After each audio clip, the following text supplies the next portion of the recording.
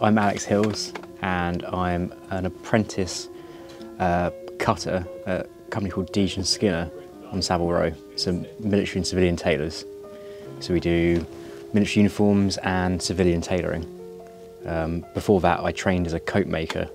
So I was a practicing coat maker, making jackets and overcoats, morning coats, anything with sleeves essentially. Do like historic reenactment of the early 20th century. So I enjoy like a lot of civilian menswear from that period, but I also do a bit of Second World War reenacting on the British side of things.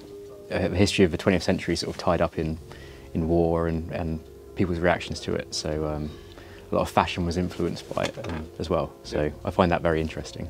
To be honest, when I was very little, I was very into the Middle Ages, and I used to do medieval reenacting. I used to do a lot of like longbow archery and that sort of thing, and I used to convince my dad to take me to reenactment events, and he used to dress up much against his better judgment, but I used to love it, and I think I've been dressing up ever since, really.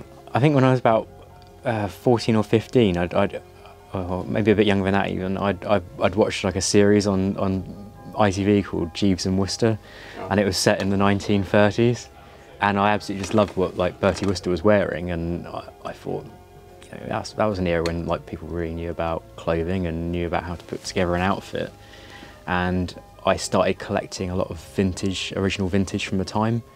But as a teenager, my budget didn't extend to much, and I was trying to work out ways of doing it like cheaper and trying to make it myself. And I think at that point I realised that I really wanted to learn how to make it properly.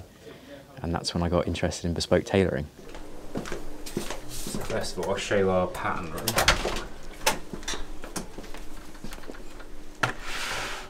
So this is where all the patterns are kept.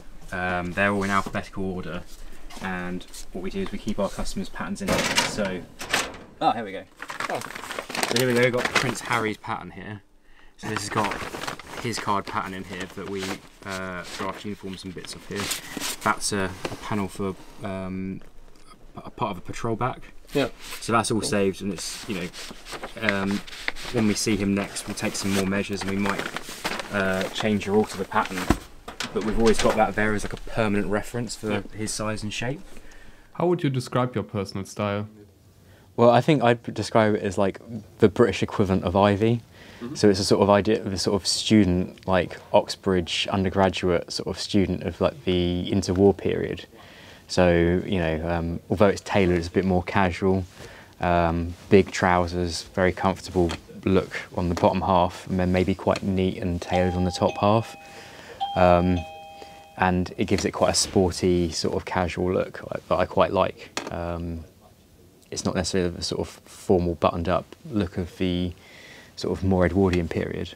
That's why I quite like the late 20s and the 30s, I think. So your main inspiration are old magazines? Yes, I mean like illustrations as well. A lot of the photographs from the period are all black and white, and then you might see an illustration by like Lawrence Fellows, who was an illustrator for Esquire and a Power of Arts, and his stuff's all in colour and it really brings it to life. You get to see those designs in the colours they were meant to be in, and not a black and white photograph. I think the first thing I made was I made a pair of like grey flannel trousers, and I was about 15. Do you know what? Unfortunately, I threw them away the other year. They weren't the best made. Like they were like I bought some stuff that claimed to be grey flannel, and it was like a nice old like grey woolen fabric that I think was French in its origin. But I didn't have any of the other bits and pieces, so I think the pocket bags and waistband were made out of an old pillowcase, and I did it on my my grandmother's sewing machine. I did all the sewing on that, and I cut the pattern myself from an old tailoring cutter article. So to be fair, I'm quite pleased with it. They went together as a pair of trousers and they looked okay. Is there a piece that you made that you are particularly fond of? I've got a few bits and pieces now. Often the memories of putting them together are quite, I remember them more fondly for the make that went into them and necessarily than like the style. I think I've moved on a little bit over recent years, but yeah, often like a piece of fabric might have a story.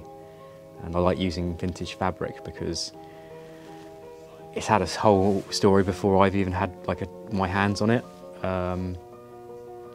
Yeah, I'm looking at a few bits and pieces now that I'm quite looking forward to starting making. I've got this, I absolutely love this, and I haven't done anything with it because I'm trying to work out what to do with it. There's probably like a suit length of this, but it's an old like 1930s or 40s Crombie length. But it's a really nice brown with like a blue fleck in it. I think I might do a sports jacket, but yeah. Sometimes it's just, I get the collecting bug, I just see cloth and I have to buy it. It always turns up in really unlikely places. Like charity shops or like a really old lady's haberdashery place, and they might have like a selection of cloth, and it might all be like polyesters from like the 90s and that sort of thing, and then there'll be like one or two real gems in there. The other thing is if you've got someone who you know is a tailor who lives near you, they might have some really amazing old stock that they've hidden away and kept to one side, and they don't think it's fashionable, and neither do their customers, but it might be something that's really nice and worthwhile buying and making yourself something out of. And I think especially with like making something yourself is within reason, whatever you can dream up as an idea you can make. You've just got to find the material, you know. I'm at a point now where I can see a picture of a fancy back from the 1930s, and I can see how that's made, and I just got to find like an ideal fabric to go to make it. And a lot of people in the vintage scene always refer to like the holy grail of like a vintage find, and I find that I can just make my holy grail when I want to, which is I'm in a very lucky position to do that, and I know I'm lucky, and I try to be quite humble about it, but yeah, I'm quite pleased with that. I think the thing is with tailoring is you're never finished. You're never finished learning, and I think you could talk to a coat maker or a cutter in their 60s and 70s, and they'll still be given stuff that makes them think, and they have to experiment. You know, they never stop experimenting,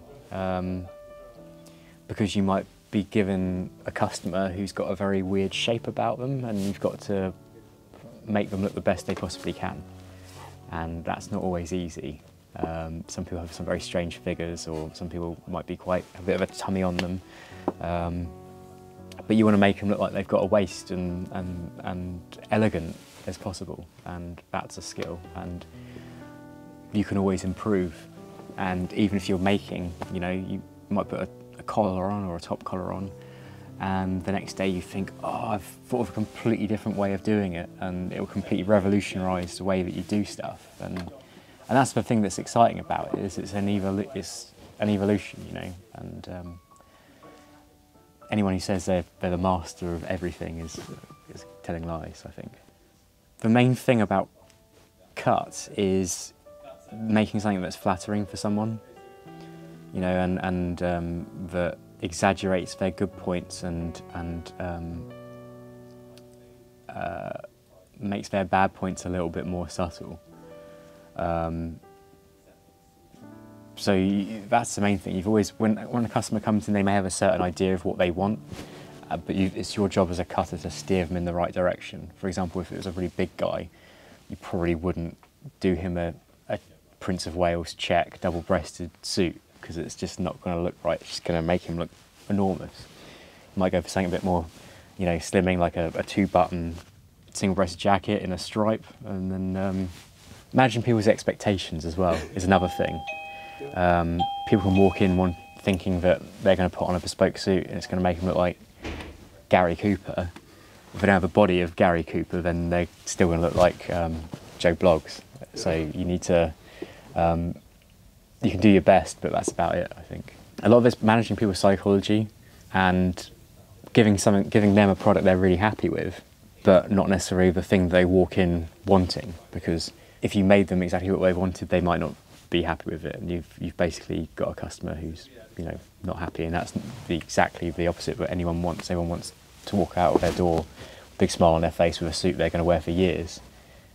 So a lot of it's down to like styling, and I think that's one thing that we never really like shout about, is the fact that we will style people who come through the door.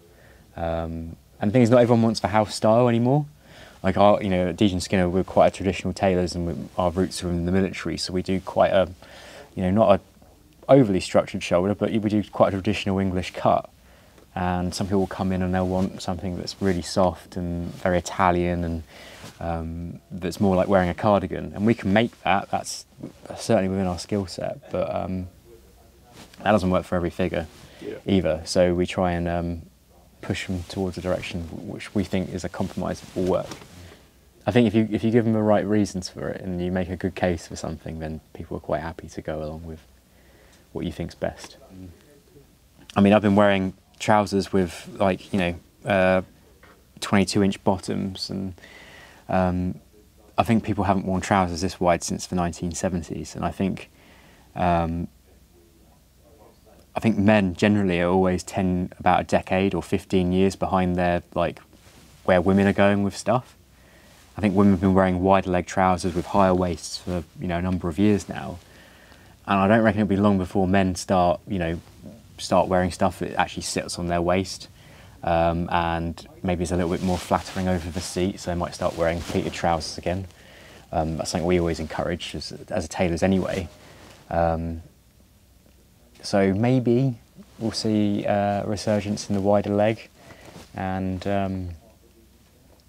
some more structured tailoring, I think. People have been very much into the Italian stuff, and I think that's great. It's nice that people are actually wearing classic menswear. I don't mind what it looks like. I just like the fact that people are wearing jackets, you know. And that's the thing we're looking at post-pandemic. You know, you're looking at a workforce that doesn't have to wear a suit into work anymore necessarily. But we still want their custom, so we're going to try and sell them like sports jackets and blazers and stuff like that. But they can feel more comfortable in, and they can wear casually, and they can also wear socially. They don't have to wear a three-piece chalk stripe suit to work, so they can get something they can get more wear out of generally. And I think people are more price conscious now, so it's about pushing those things. But something they can wear as a suit, they can also wear as a sports jacket, and just trying to get people to understand that the versatility of their own wardrobe. You know, to be happy with less, but maybe pay more money and get a better quality garment as a result of it, you know. So that's what I'd like to see. I'd like to see people spending less, or buying less, spending more, and getting something they can use for, you know, a decade and love it all the time. So, yeah.